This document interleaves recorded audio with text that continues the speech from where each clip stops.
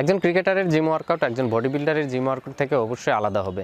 একজন body builder যখন জিমে কাজ করতে যায় তখন তার প্রধান লক্ষ্যই থাকে হলো মাসল স্ট্রেংথ এবং মাসল গেইন করা। এর জন্য তারা যে প্রসিডিউরের মধ্যে দিয়ে যায় তার জন্য তার শরীর লক হয়ে যায় বা স্টিভ হয়ে যায় এবং মাসলগুলো ফ্লেক্সিবিলিটি হারায়। তো এই ক্ষেত্রে একজন ক্রিকেটারের কিন্তু স্ট্রেংথ আনার জন্য ফ্লেক্সিবিলিটি হারালে চলবে না। তো এই ক্ষেত্রে একজন ক্রিকেটার মাসল ফ্লেক্সিবিলিটি ধরে রেখে জিমের ভিতর কিভাবে আপনারা স্ট্রেংথের ওয়ার্কআউটগুলো করবেন এই ব্যাপারে আমি একটি সিরিজ নিয়ে এসেছি। আমি Mohammad Shamsul Limon, strength and conditioning coach, certified by Australian strength and conditioning association Australia. এই ভিডিওগুলোতে আপনারা পাবেন অ্যাজ এ ক্রিকেটার কিভাবে ডাম্বেল দিয়ে, বারবেল দিয়ে, মেডিসিন বল দিয়ে বা থেরাবেন দিয়ে, মূল কথা আপনারা জিমের ভিতরে কিভাবে কাজগুলো করবেন বিভিন্ন ইনস্ট্রুমেন্ট ব্যবহার করে।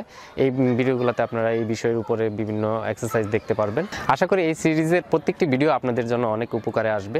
তো এই সিরিজের ভিডিওগুলো মিস করতে না চাইলে অবশ্যই আমার চ্যানেলটাকে সাবস্ক্রাইব করবেন। আজ আমি আপনাদেরকে দেখাবো অ্যাজ এ ফাস্ট বা পেস বলার হিসেবে আপনারা কিভাবে জিমের ভিতরে ডাম্বেল নিয়ে কাজ করবেন। তো আর কথা না বাড়িয়ে চলুন কাজগুলো শুরু করি।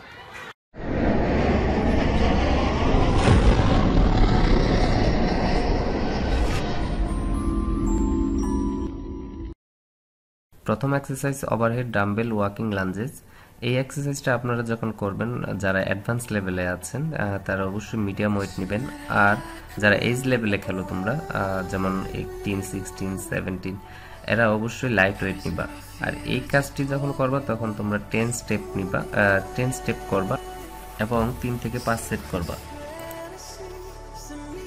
দ্বিতীয়ত যে এক্সারসাইজটি আপনারা দেখতে পাচ্ছেন dumbbell front rise push up, এই এক্সারসাইজটি একজন পেস বলার জন্য খুবই ইম্পর্টেন্ট। এই এক্সারসাইজটির ফলে আপনার ফুল বডি অ্যাক্টিভেশনের সাথে সাথে পেক্টোরালস বা চেস্ট মাসল এবং ফ্রন্ট ডেল্টয়েড এবং মিডল ডেল্টয়েড মাসলের অনেক স্ট্রেংথের অনেক ইমপ্রুভ হয়, আবার মেটাবলিজম রেটকেও বুস্ট করে। এই এক্সারসাইজটি আপনারা 10 রেপিটেশন দিয়ে করবেন এবং 3 থেকে 4 সেট করবেন।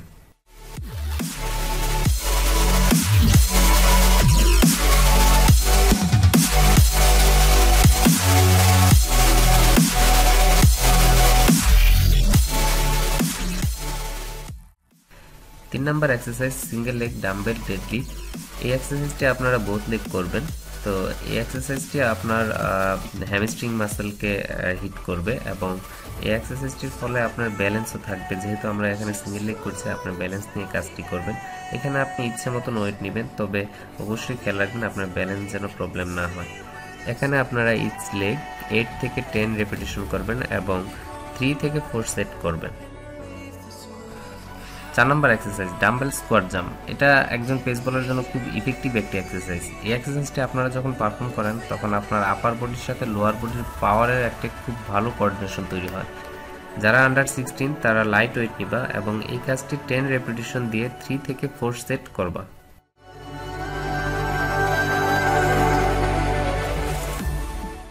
এরপর যে এক্সারসাইজটি দেখতে পাচ্ছেন lying single arm dumbbell crunches, এই এক্সারসাইজটিও একজন পেস বলার জন্য খুবই গুরুত্বপূর্ণ, কেননা এটা একটা কোর মাসলের কাজ, আর কোর মাসল স্ট্রং করা একজন বলারের জন্য খুবই গুরুত্বপূর্ণ।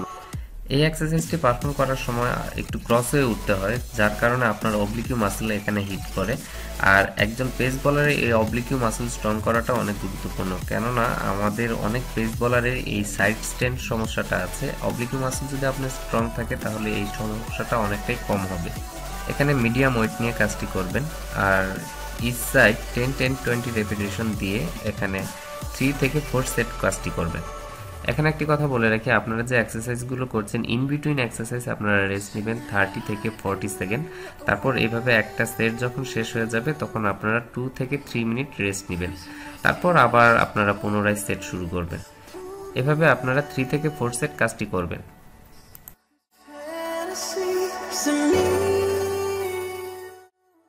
পরবর্তী এক্সারসাইজটি হলো ডাম্বেল ফ্লাই।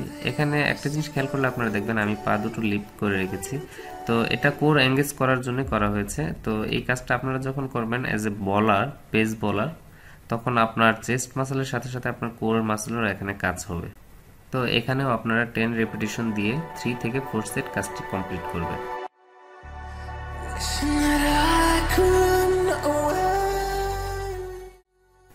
পরবর্তী যে এক্সারসাইজটি আপনারা দেখতে পাচ্ছেন এটি ডাম্বেল ড্রাগন থ্রাস্ট। এটাও একটি কোর মাসলের কাজ। তো এই কাজটা যখন আপনারা বিগিনার লেভেল থেকে শুরু করবেন তখন অবশ্যই এখানে লাইট ওয়েট নিয়ে কাজটি করবেন। তারপর আপনার লেভেল অনুযায়ী ডে বাই ডে আপনার ওয়েটটা ইনক্রিজ করবেন। এখানেও 10 রিপিটিশন দিয়ে 3 থেকে 4 সেট কাজটি কমপ্লিট করবেন। এই ভিডিওর শেষ এক্সারসাইজটি হলো সিঙ্গেল আর্ম ডাম্বেল স্ন্যাচ। তো এই কাজটি আপনারা যখন করবেন মিডিয়াম ওয়েট নিয়ে করবেন, আর যারা এজ লেভেলে আছো তারা অবশ্যই এটা লাইট ওয়েট দিয়ে করবা। এই এক্সারসাইজটিও ইচ সাইড 10-10-20 রেপিটেশন দিয়ে 3 থেকে 4 সেট করবেন।